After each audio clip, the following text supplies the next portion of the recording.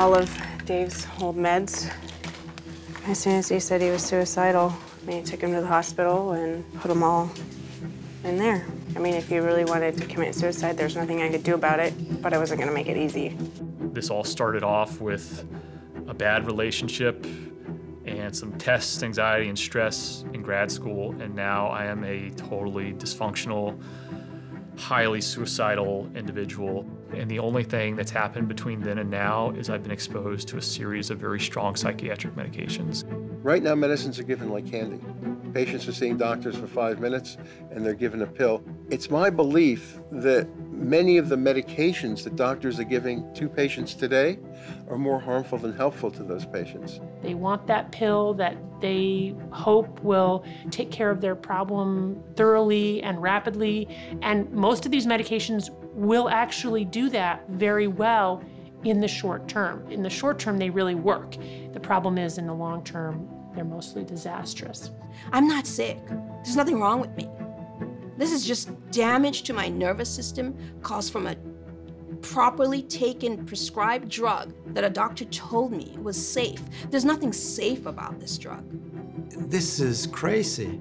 It's very clear to me after having studied the science that the way we use psychiatric drugs do vastly more harm than good. I remember driving my niece to school and I was like, all the kids are gonna be murdered. And then like that thought created adrenaline. So then when the adrenaline kicked, I was like, oh my God, am I gonna be the one that does it? And then it's like, yeah, Angie, you're gonna kill these kids. And then I'm like sitting here looking at my niece like, I can't, and the thoughts are so bad that like your like teeth chatter. Like, oh my God, I'm capable of that? Are you kidding me? I was never like this. That's the scariest part because I don't know, is this my normal? Like, did Effexor do this to me? Did Cymbalta do this to me? Did Geodon, Abilify? Which one? Which one did it?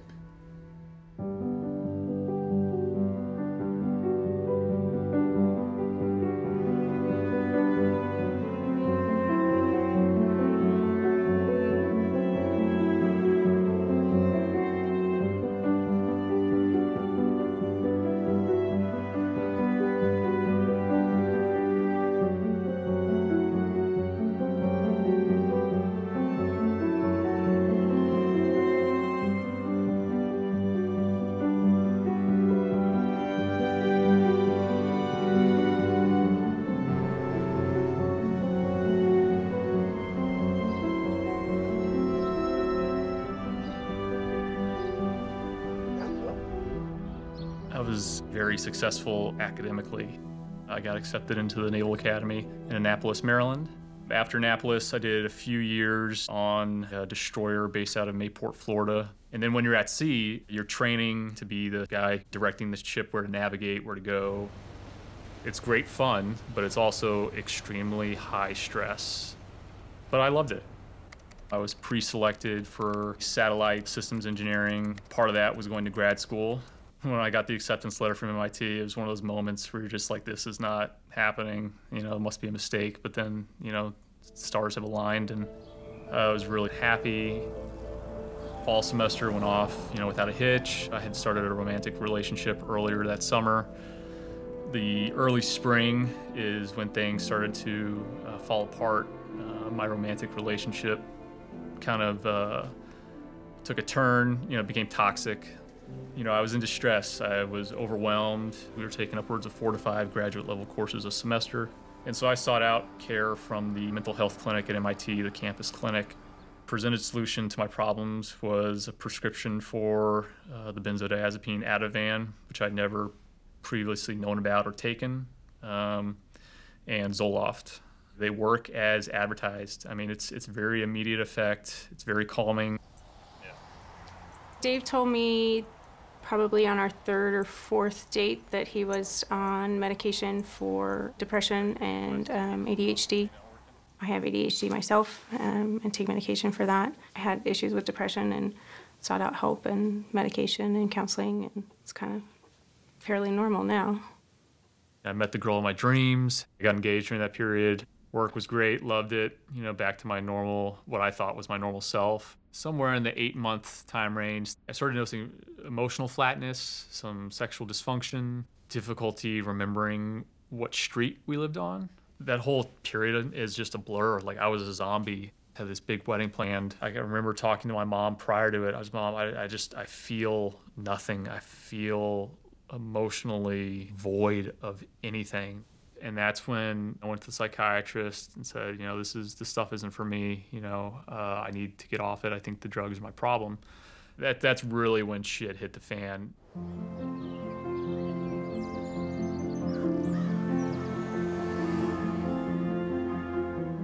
I've always been very close with my parents, even when I was a child. I love school. I like to be with my friends a lot. I feel very comforted just being around other people. When I was 11 years old, I moved from Nashville to Milwaukee, Wisconsin. We moved a lot for my parents' various jobs, which was very hard in terms of keeping lifelong friends. I would oftentimes just sit in my room and listen to music and just honestly just kind of mope around. I started having a lot of anxiety about school, and I was so anxious I got these stomach aches where I didn't want to eat. I wouldn't eat breakfast because I had a stomach ache. I wouldn't eat much lunch because I had a stomach ache. I noticed that she'd gotten kind of thin. I just kind of blurted out, do you think you might be anorexic? She went and got on the scale and she said, I think I've lost 20 pounds. And so I just totally freaked out and got an appointment the same day. And then toward the end, the therapist asked me to come into the room. She said, I think what would really be best to kickstart this treatment is for her to get on antidepressants. Wait a second, we came here for the talk therapy, right? We didn't come here to kickstart it with medication. That's the whole point of going to a therapist, I thought. Rebecca was prescribed Zoloft for the first medication. She said it didn't really make a difference. She didn't feel any better. But she also didn't really feel any worse at that time. So when we saw her doctor again, the doctor switched her to Prozac. Shortly after, I had a business trip, and I got a phone call from Rebecca, and she said, I've been seeing this little girl. And I'm like, what do you mean you've been seeing a little girl? Yeah, she's not really there, but I can see her, and I named her Alice. I genuinely thought that there were people here in the room that weren't there, that people could also see, but they were very real for me. She came into our bedroom late at night, and she was shaking. She said, the hallucination touched me and asked me to come into the kitchen so I could hurt myself. And they said, enough of this. She needs help.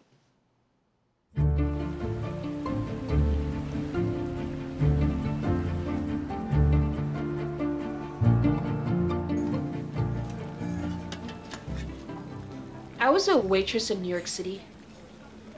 Pretty normal girl doing normal things, nothing exceptional, nothing not exceptional, just normal.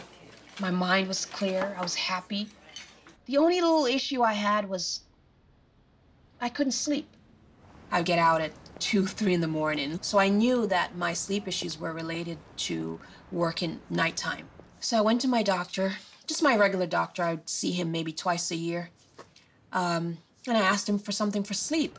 He gave me a referral, and I took the referral and I called a bunch of psychiatrists, and this one doctor in Brooklyn said, yeah, we're seeing patients, come on in. He gave me a prescription for lorazepam.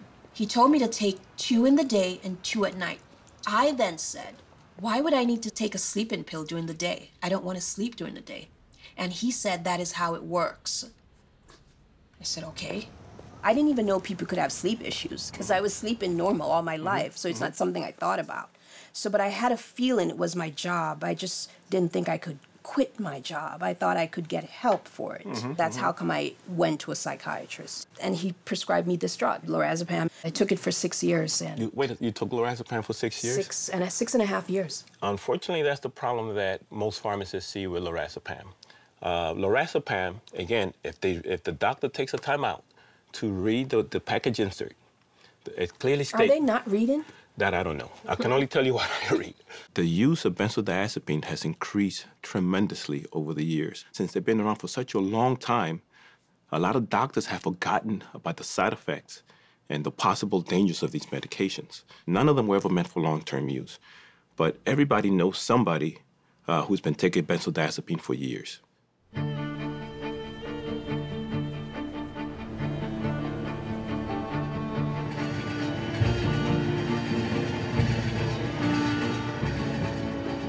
I started thinking like, okay, when did this start? How did this start? What led up to like me falling apart? Like I was the go-to person in my unit always. If they needed a job done and they needed it done right, they would ask me. I was physically fit, knew my job. I got promoted to sergeant. After work, I was like a lot of fun. I liked to travel, go to the beach, spontaneous. I was just like the happy person, like the happy-go-lucky friend. Like, hey, let's go shopping, let's go to a bakery, let's, you know, never had a second thought about anything crazy. That's who I was before this. So when the war started, I think most of it was stressful situations every day, like being shot at on convoys, just driving around in dangerous areas of Baghdad. Your head was like constantly like scanning for something dangerous.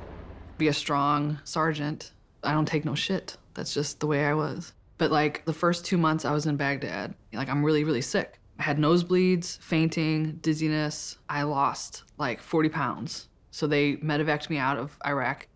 Then my convoy got hit the day after I got medevaced. And so I saw the kid come back in, and he was one of my soldiers, and I felt horrible. And like that was the day that I saw psychiatry with the arrow, and I walked straight there, because that's what you do. I don't know. And they put me on Klonopin. Right. That's how this all started. They're trained while they're on active duty very, very systematically that if you come back and you have problems, you need to go to the doctor. 100 years ago, if they had this kind of a trauma, would talk to their fellow soldiers, talk to their parents, talk to their friends, talk to their pastor, and instead they're going to their doctor and getting medicated. And I think the Klonopin was starting to make me worse, but they just kept telling me that's what PTSD is. You have PTSD now. And then I remember he looked at me and he said, we're gonna start the proceedings for medical retirement. You are not able to be around soldiers and no weapons. And I remember feeling like, how was I like super soldier and now I'm disabled at 25? Are you kidding? There is a post-traumatic stress, and it's a problem. So we would never argue with you that it's not a problem. It is a problem. It's a big problem. But for you, it's not a mental illness. Like, I feel like I'm waking up from a nightmare. Like, what the fuck just happened to my life? You lost years of your life. You lost your career. There's just so many things that are losses in here. That's part of the situation that we're in right now as a culture, is that if you run to the doctor and cry about this, they're going to say, oh, you have major depression, and you're going to stick you on the next pill, instead of saying, hey, you know what? Suffering is the only normal response. There's a grief process I'm that right you in have to go through. Yes. Wow. Normal's in danger. The definitions used in psychiatry, and even more the way they're applied, have become so wide that a far too large percentage of the population would be defined as having a mental disorder. You know, now we have patients come in, and if there's, you know, they're anxious or they can't sleep or they have some kind of physical pain, it's like, oh my gosh, you know, let's get rid of that. We have really vilified pain. I mean, I'm talking emotional pain, physical pain. Like, it has now become the responsibility of the doctor to eliminate all suffering at all cost. There is a cultural context. And the context really goes back to the arrival of antibiotics in late 1940s and then the polio vaccine. They really do change life. Bacterial infections are no longer a problem, and now we have this magic cure for polio. So now we believe in magic bullets. Pretty soon we're going to be having magic bullets for everything.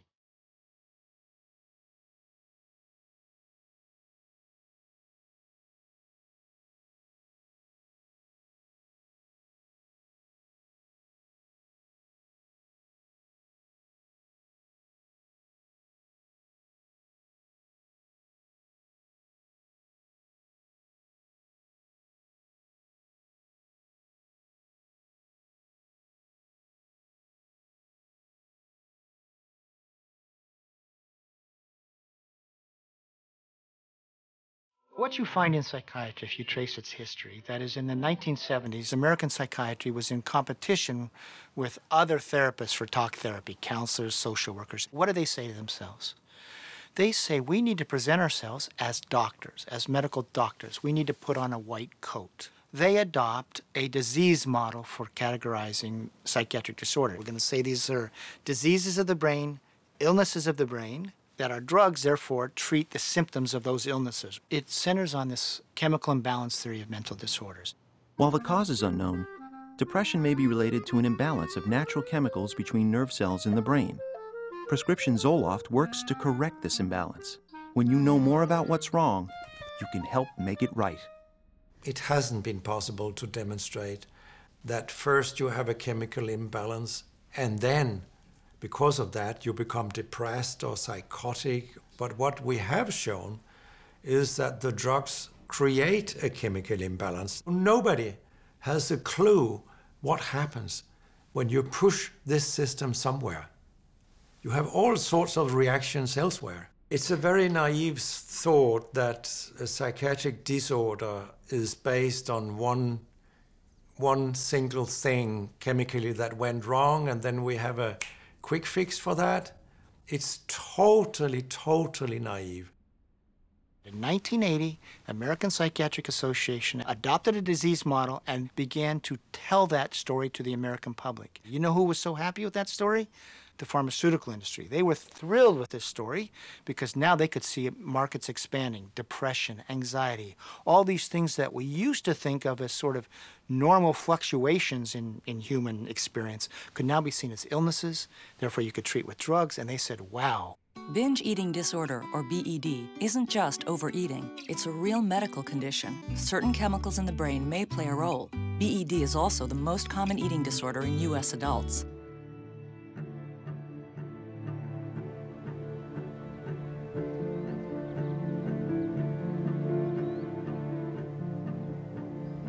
I never really thought that the medication was a bad thing. I was like, yeah, if this is gonna make me feel better, awesome.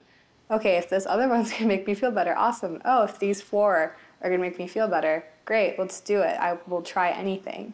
There was never any notion that the medication was causing these symptoms. It was more like the disease was developing. The only warning she sort of gave, but she was very dismissive about it, was you might hear Mr. Green, that in some instances, people who are on antidepressants might have suicidal thoughts, but this really isn't something you should be overly concerned about.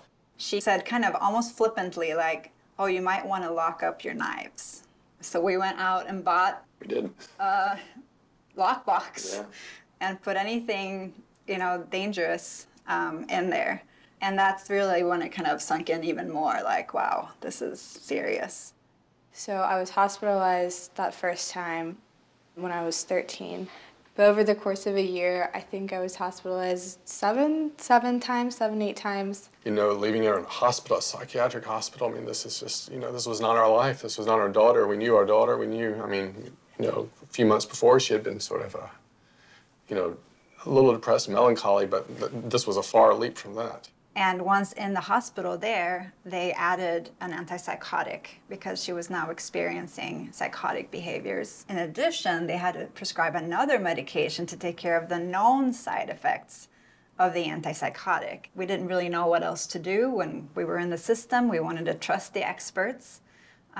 So, you know, we went that route. My mind was just filled with horrible thoughts, like about me and about how horrible I was and how much I hated myself. I mean, what is even the point of me being here anymore? Many, many people are getting an antidepressant, an antipsychotic, a benzodiazepine, and a sleep medicine without any rhyme or reason.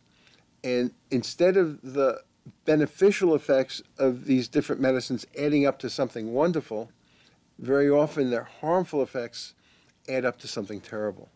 When I got out of the Army and went into the VA system, it was like a whole nother ball game. It turned into like cocktails of antipsychotic, antidepressant, benzo. I would say to the clinician, like, I don't have good feelings. All I just feel is numb or anxious or depressed. I don't ever feel happy or grateful or like loving. And then, oh, we'll just add another medicine. Maybe that one's not working. So then we'll switch to a different one.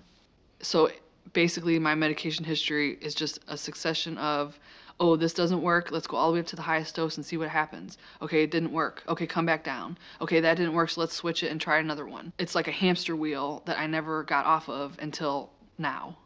What happens to someone like Angie is that when they get on these medications and they begin to deteriorate, the attribution is to their mental condition as opposed to the medication. And so when they go in and they say, well, you gave me an antidepressant and now I'm really depressed, then they say, well, I see your depression is worsening. And so they up it or add a medication. Next thing they're on uppers and downers. And I mean, you just see this pattern. And every time they go in, it's their deteriorating mental condition. Instead of somebody saying, your drug may be your problem.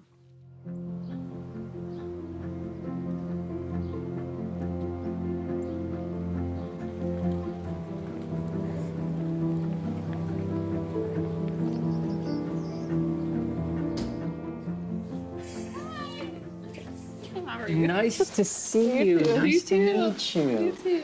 Thank you for coming. It's awesome to be here. I'm so nervous because I can't talk like this at my own school. So I want to just like run through my story quickly and then just talk because I'm sure you have like really cool questions. I was on a cocktail of 17 medications at once. And then basically from 2006 to 2016, it took me all that time to like get off of everything else. So every time you went in and you were prescribed some of these medications, what were you told about the side effects? How much information were you given before you were prescribed this medication? In the office, you have 10 minutes with the psychiatrist, that's it. So then they're like, so how are you feeling today? And then you're like, well, I'm still really anxious and I didn't sleep last week. And then they're like, well, I want you to take this little quiz. You know, do you feel jumpy in public? You know, do you spend time with friends? Like, it was just one of those psychological assessments, right? So I'm just filling out the little test and then he takes the test and then I see him pull out the DSM and then he's like, oh, yep, you have generalized anxiety disorder. And I'm like, what is another label gonna do for me now? Like, really? Another label, thank you. Now I have addict, PTSD, generalized anxiety, panic disorder with agoraphobia, major depression. Like, for what? What does any of those labels do for me? Nothing. I'm doing everything that you tell me to do, and I'm not getting better. So the most hurtful part of all of this that I want you to listen to is that I did all the therapy. I saw social workers, therapists, psychiatrists, psychologists. Not once did somebody say, it could be your meds. Not once in 13 years. That is what hurts me the most. And now I'm in social work school. I have all A's. My brain is coming back. I can write a mean APA paper. Yeah. You were talking about, you know, a lot of these meds that are being prescribed for 4 to 6 years should only be taken for a few weeks. Do you think there's ever a place for medications, or would you ever hold someone's hand through that decision process? At the beginning, I was like anti-med, like no way, hell no. Because I'm lucky that I didn't kill myself or someone else. So like, how can I like say, oh, go ahead, take those meds, you know? And like, there is times when some people, and when I say some, I mean like very few. So I'm not anti-med, I'm pro-informed consent. So if you as a social worker want to talk to them about informed consent, that is like well within our boundaries. We get it for surgery, why aren't we getting it for meds? You shared that you're very uncomfortable with all the labels you've been given. If you could change that label to something, what would you? I just think I was just scared. Like I was just a scared little girl that was 24 and like, it didn't have to be so complicated, you know?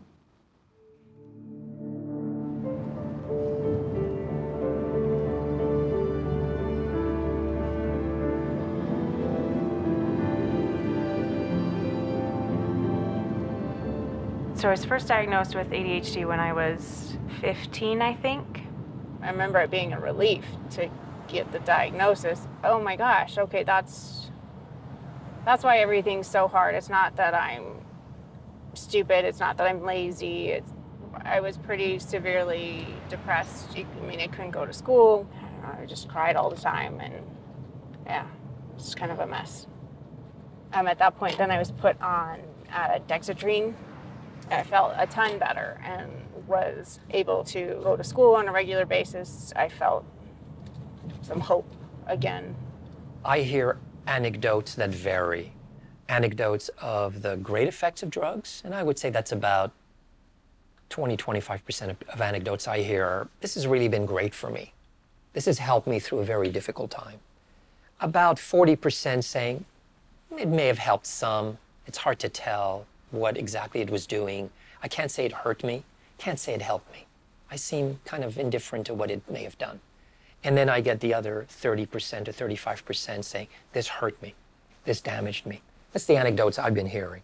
And I think that details a little bit what you find in the literature out there. The reason that I kind of changed the way I practiced was the realization that I was actually harming my patients. It is very clear that there is a cohort of patients for whom getting off of these drugs is exquisitely painful.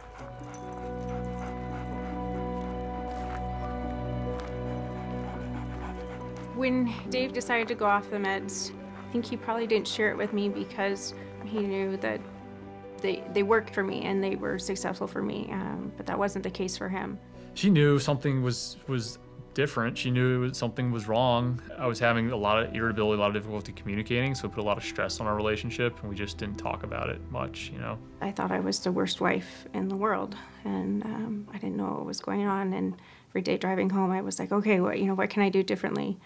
And about, I'd say 4 weeks later, he shared with me that he had taken himself off the medication.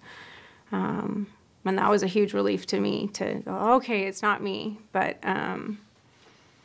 yeah, he became short and irritable, and he wasn't positive anymore. Everything was negative.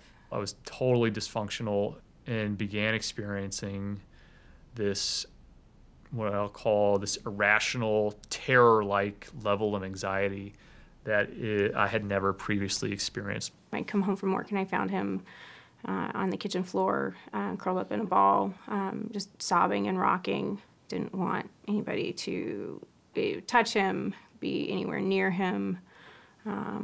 He'd find a place to go hide in the house and just sob uncontrollably. It was really, really hard to see. I got to a point where I wholesale refused to consume any more drugs, and that kind of came to a head several months ago. And that's why right now we're separated. The breaking point for me deciding to move out, there was a couple of things. He is of the mindset that it's just going to take time and there's nothing that you can do. And I said, here's what the options that I see. They're mostly medical based, and he's absolutely refused. I explained my entire background to my psychiatrist. I said, I took pride in being in the Navy. I took pride in surviving and making it through MIT, and I had high hopes to do good things for the Navy and for the country. And now I don't know who I am. And the only thing that's happened between then and now is I've been exposed to a series of very strong psychiatric medications. And the answer after 20 minutes was, well, I can give you a prescription for Cymbalta.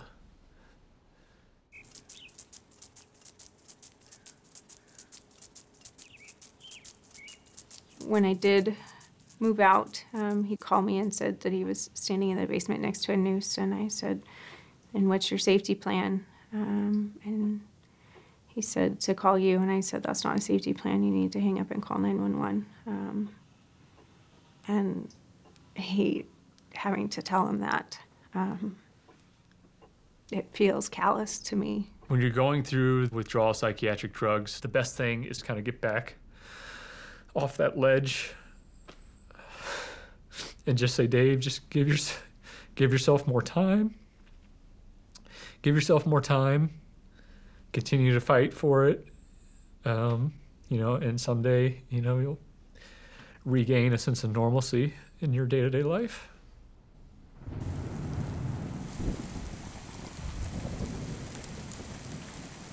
Typically, we find that the withdrawal phenomenon is the opposite of whatever the drug does. If the intention of the drug is to help somebody be more relaxed or help them fall asleep, then when they're experiencing withdrawal, what they will experience is anxiety and restlessness and insomnia. It may even get so bad that they, are profoundly depressed and consider suicide.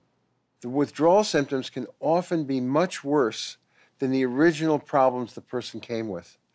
And the withdrawal is very, very difficult, sometimes quite dangerous. It may take months or years to really be accomplished. People are jumping out of their skin, feeling terrific anxiety, having all sorts of physiological symptoms that are difficult to bear. People cannot stop this medicine except in the slowest possible way with very gradual reductions in dose.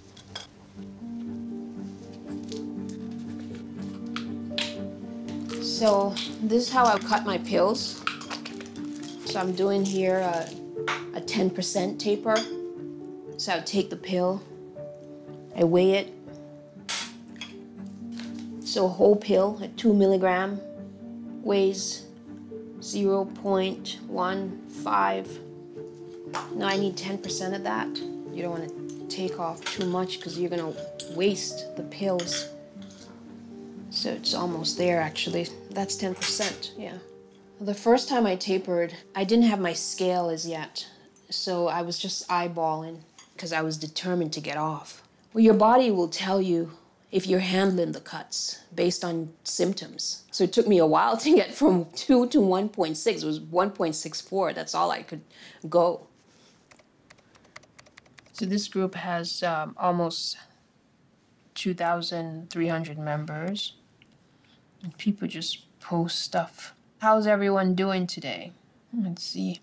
I'm in a strange window today. Up dose for almost 2 days. Up dose is when you're at a certain dose and the symptoms get really bad, so you go back to the original dose where you weren't feeling so bad.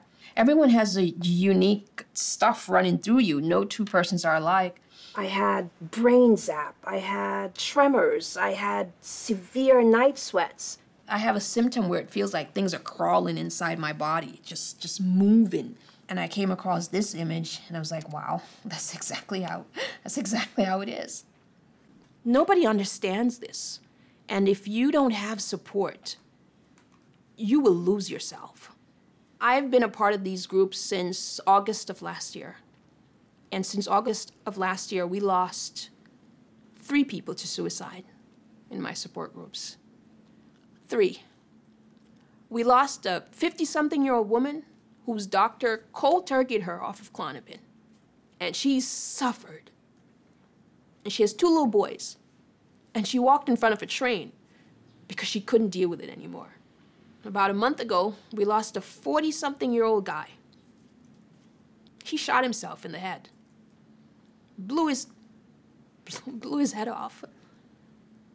So we're losing people in this fight. I think about it all the time. What if my symptoms get to the point where I can't make it? What am I going to do?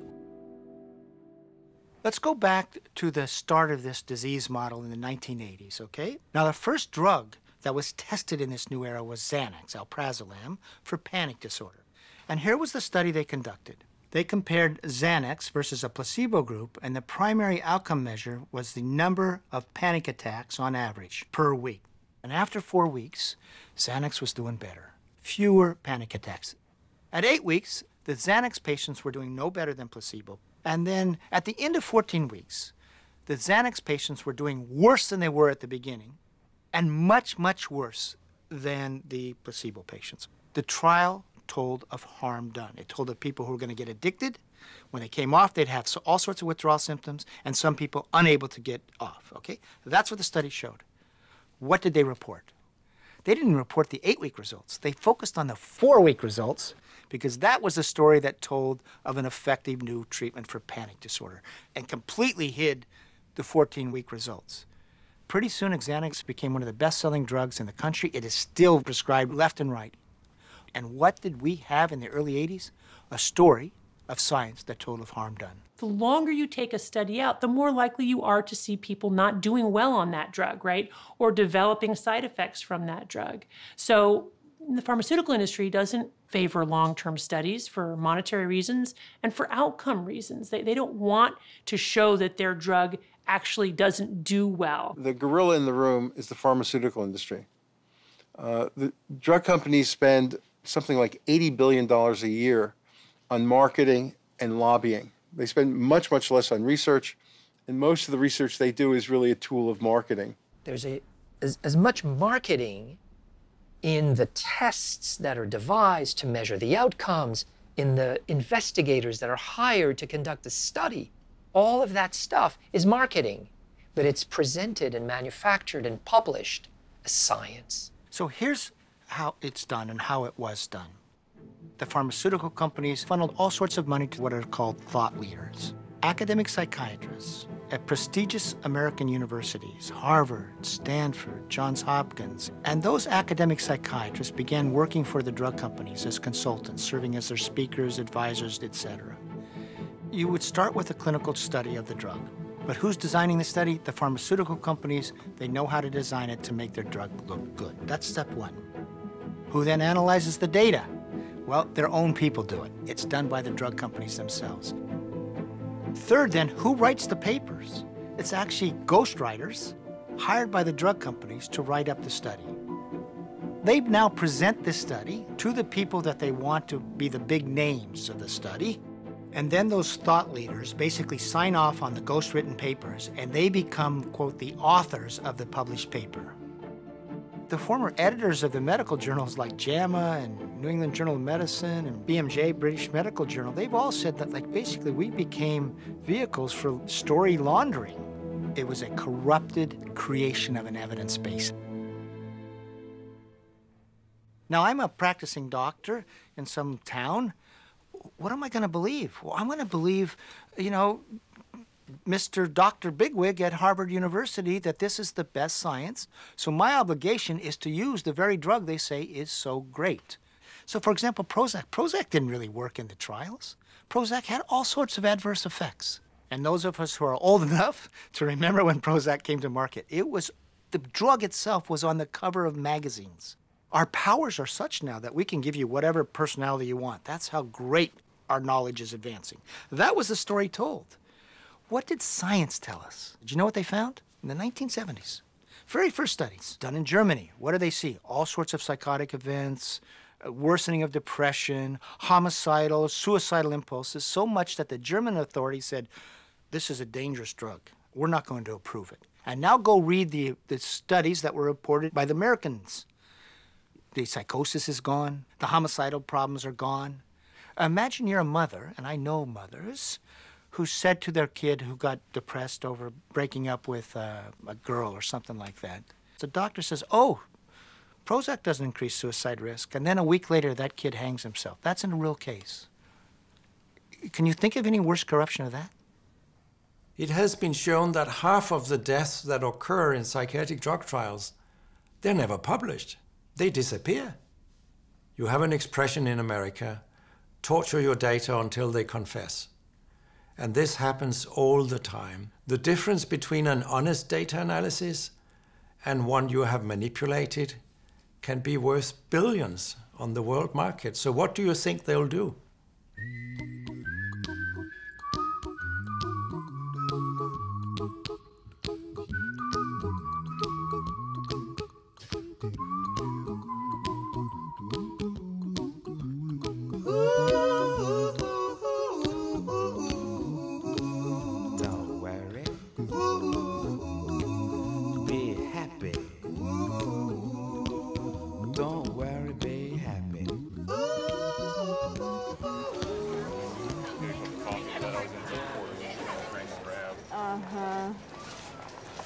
Oh, Margaret's not too crowded. You want to start on this side? I'm still nowhere near the person that was, but this is how I explain it to my wife. Like, I know I love her. I know I can remember, I can recall the feelings and the sensations of when we met, when we dated, when we got married. But I don't feel love. I don't feel love for her. I don't feel love for my dog. I don't feel love or connection. I mean, it's almost like I don't feel for other people's concerns or feelings or emotions. And I think that's multifaceted. I think it's partly the drugs. I think it's partly brought on by the severe trauma of going through the experience. I don't know.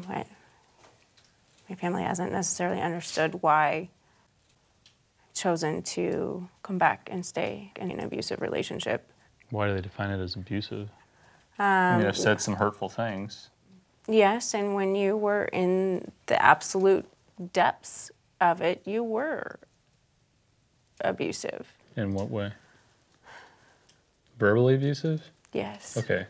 Not physically abusive? Not physically, no, but verbally abusive. I can recall telling you, you just got to give me time. I'm so mad at you. Why were you so mad? Well, because we had given it time and it wasn't getting really any better. And I didn't feel like that treatment plan was necessarily working.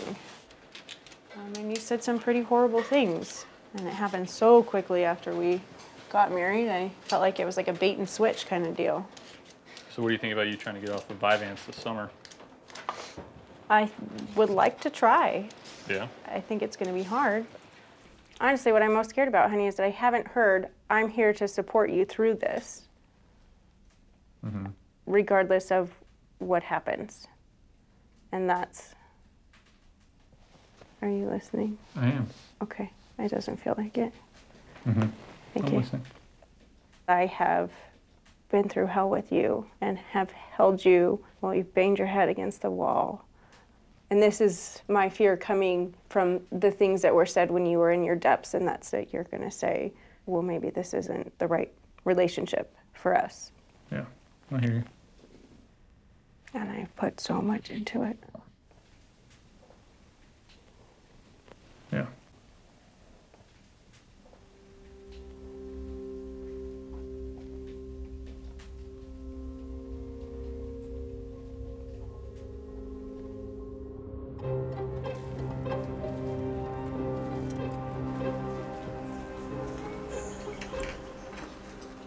There really is no research on the long-term impact of stimulant use, but the longer you're on them, the higher the dose, the more risks that you incur over time, and the less actual benefit you get from that drug. Hello. Hi, how are you? Good. Good. So, how's your focus been doing? Not as hot as I would like it. I kind of feel like I've reached the tolerance. How long overall has it been that you've been on stimulants in total? 15 years at Okay. least. Your dosage is as high as I've ever seen for myself, but if it's just not great, then normally we would try Adderall. Okay. And I'm actually interested in decreasing and getting off. Right, yeah. Because Well, I mean, you always can.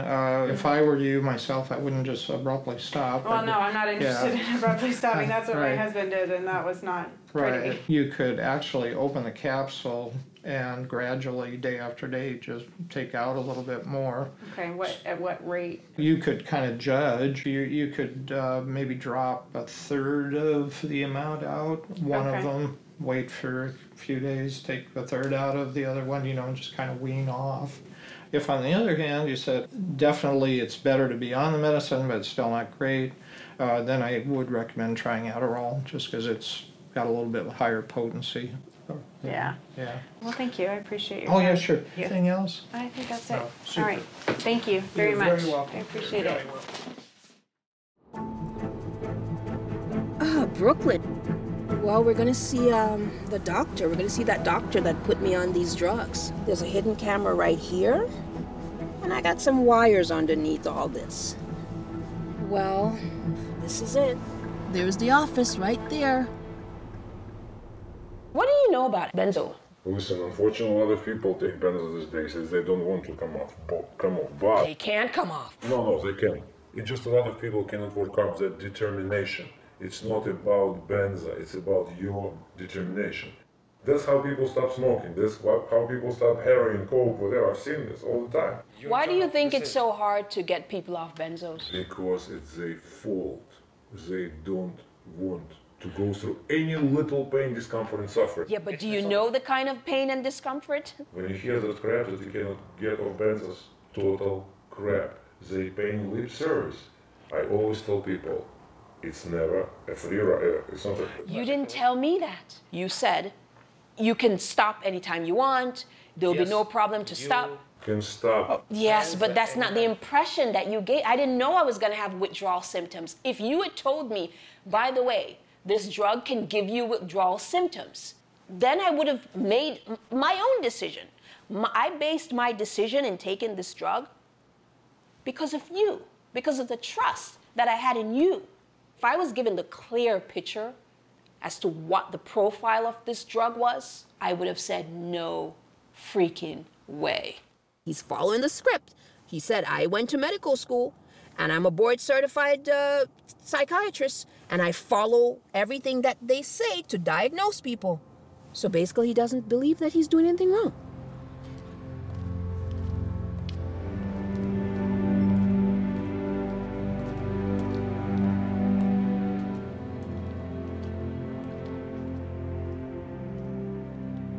We go into this field because we want to help people, but it's very difficult to know where to turn for unbiased evidence on these issues. The pharmaceutical industry has tremendous influence over what doctors learn, how they learn it. So general lack of knowledge about the dangers of these drugs is one of the main reasons that doctors continue to prescribe, even when they're inadvertently causing their patients harm. You know, right before she went on medication, she was just fine. She was a little depressed, but she was not having psychotic episodes. She was not having body tics. She was not hallucinating. Do you think that the medication is actually the cause of this?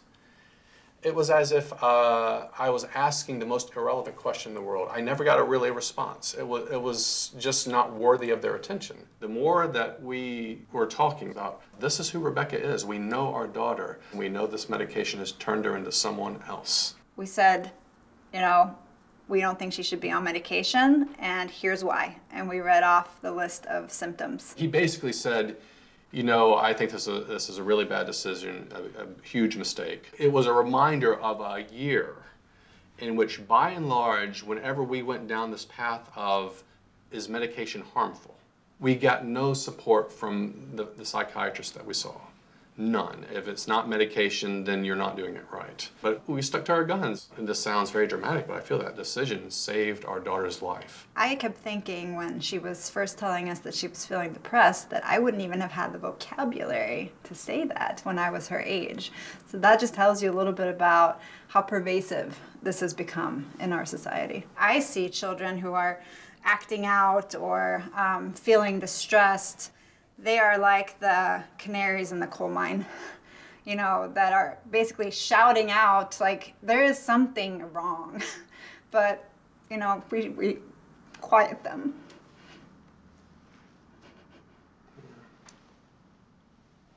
I got out of the hospital, they took me off medication. Within a few months, I was back to normal. Not normal, but my hallucinations were completely gone, and what was left was the issues to begin with, the anxiety and the eating disorder. And then we could move to focus on those, because those were the problems. College was something that I never thought that I would do during that year, and even afterwards I was like, there's no way I can go to college, I can't handle that. But here I am, handling it. And it's paradise for someone who loves school as much as I do, so I'm just kind of being a normal college student and having fun because that's what I can actually do now.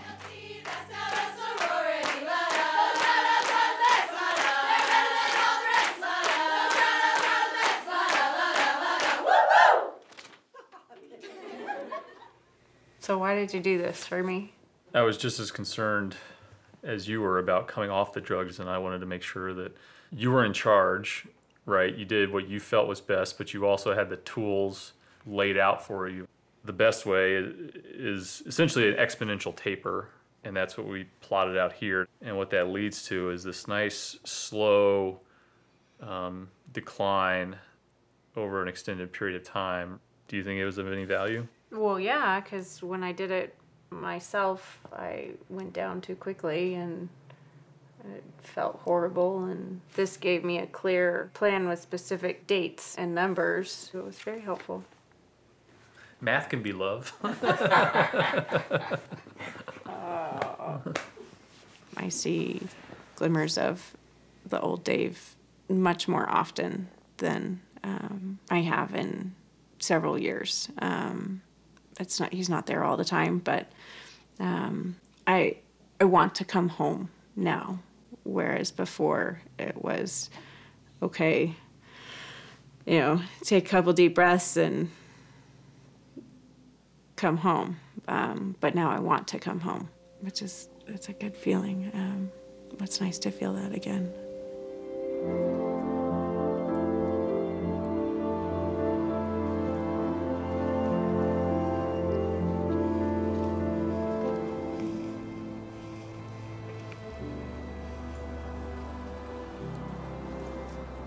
So he got killed in action a month to the day after I was medevaced out. So now I'm processing this grief 13 years later, which most people would say, you should be over it by now. You know, I just had to call one of my soldiers and be like, can you tell me the story again? Because the last time I heard it, I was on drugs and I didn't feel it. So now I need to sit by him and think like, look what this war did to us, and feel it.